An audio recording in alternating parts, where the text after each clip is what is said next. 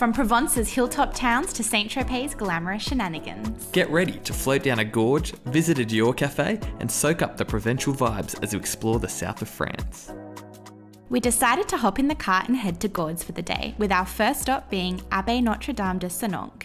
We had pre-booked our tickets for a tour through the Abbey, and although this tour is only offered in French, we were offered English audio guides. The Abbey was founded in 1148 under the patronage of a group of Cistercian monks. The building is an amazing example of French Middle Ages architecture, and during the summer it is surrounded by lavender fields. The Abbey is still functioning today, and we loved hearing the monks call to prayer and wandering through the beautiful cloisters.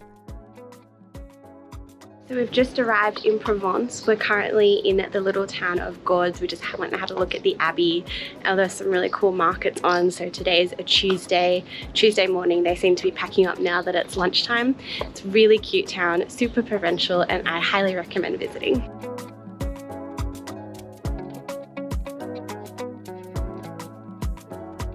When we left Gordes, we decided to take a more rural route. We did this just by avoiding tolls because we thought that would mean that we avoided the highways, and it did. It has been so gorgeous. We're only like a third of the way through and we've already driven through two beautiful towns. We're in Aix-en-Provence, which I guess is kind of the capital of Provence, and it is the city of fountains. So there's one behind us. I think maybe we've seen 7 or 8 so far. There's somewhere else on this trip, so there's going to be heaps of fountains as well. Yeah, so we're also going to Bern in Switzerland, which has the same claim to fame, so we'll have to tell you. Keep count, see which one's got more fountains. We're on a fountain tour. But it's really cute. It is the city, but it still has a very strong country vibe. Lots of outdoor terrace eateries. And we're in the city now where it's only a 10-minute drive and you're in the wineries and proper countryside again, but it's beautiful. Super cute. We're having a great day.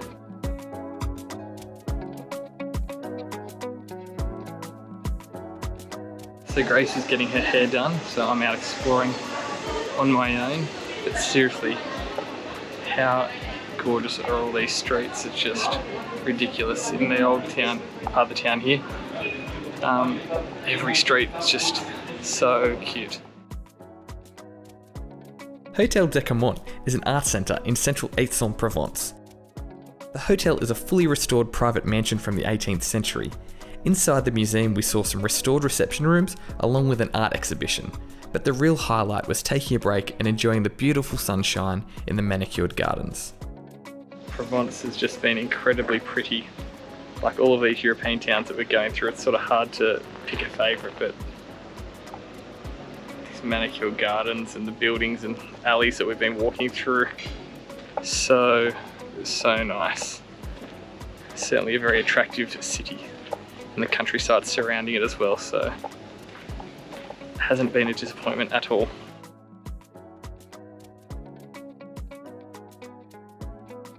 So we just picked up our fancy boats. We're here at Gorges Devon, which is something I've been looking forward to this whole trip. It's a shame that it's a little bit sunny at the moment, but it's going to be a little bit overcast later and rain might come this afternoon, so hopefully it holds out. But the photos of this gorge look unreal, so I'm so excited. I'll put the drone up later and hopefully get some good footage, but we're just in a little electric boat which just hired for 3 hours for €58, steaming down the river at a rate of knots, but it's already looking so beautiful, so hopefully it's going to be an incredible day, but I'm very excited.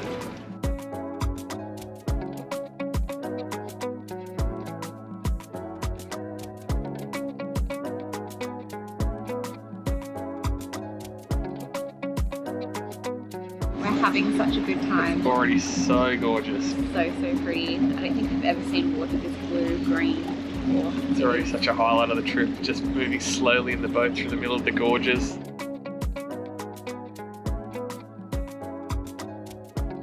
Hands on the boat, you take your photos, you gotta steer. I'm joking. Turn around, you're not even driving properly. So we're at Moustiers-Sainte-Marie. It is this gorgeous hilltop village. It's very busy, so would recommend. So busy. Maybe because it's a public holiday today in France, so that might be why it's even busier. It's also not quite peak season yet, so would recommend getting here early to nab a parking spot. We've got the very last one. We've got a really fun walk up right the hill. at the top of the hill, and it's a steep hill. You can't see, there's a mountainous village here, so we've got a really steep hill back to the car. But it was about a 45-minute drive from where we hired the boats at Verdon Gorge. And which would also be about 50 minutes from Aix-en-Provence. Yeah. Very pretty, super picturesque. It's listed one of the most pretty towns in France. And it's sprinkling down on us at the moment, but it's not going to dampen our spirits. It's still beautiful. We'll take you around with us.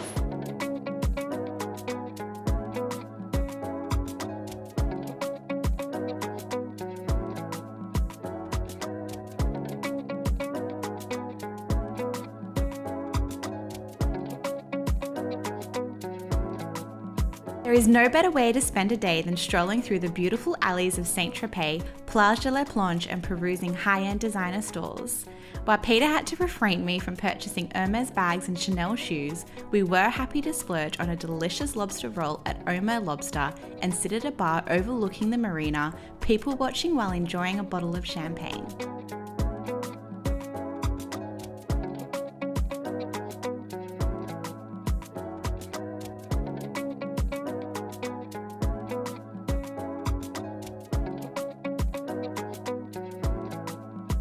Rows of yachts. Where else could we be other than St Tropez for 2 nights?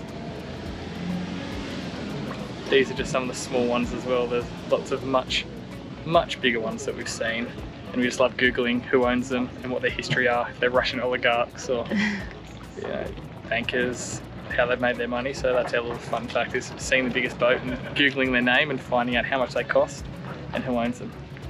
But it's a beautiful sunny day here, but we certainly feel very, very poor here in St Tropez. Beautiful Saturday morning in St Tropez. It's Saturday morning, so the markets are on, so we're about to go explore the markets. And then something that Grace has been looking forward to, not so much me, but the Dior Cafe. For breakfast. For breakfast, and then laying by the pool at a beach club in the sunbeds. It's not St Tropez without spending a day sipping cocktails at a beach club. We didn't book in advance, which was problematic, but we managed to secure a spot at Ramatuelle Beach at Tiki Bar.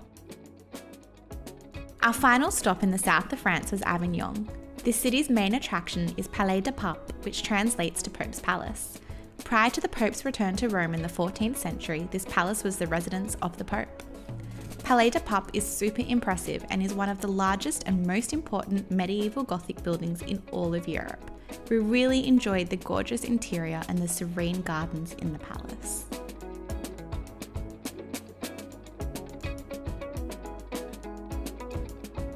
Another major attraction of Avignon is the bridge, which is a medieval bridge built in the 12th century. It sits upon the Rhone River with only 4 arches of the original bridge remaining today.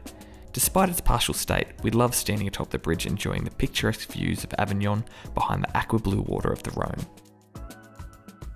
Provence absolutely charmed us with its stunning landscapes, turquoise blue gorge and charming villages, while St Tropez wowed us with its glamorous beaches and luxurious vibes. Verdon Gorge was certainly my highlight, but all of these destinations are a must visit for anyone seeking a mix of relaxation and excitement in the south of France.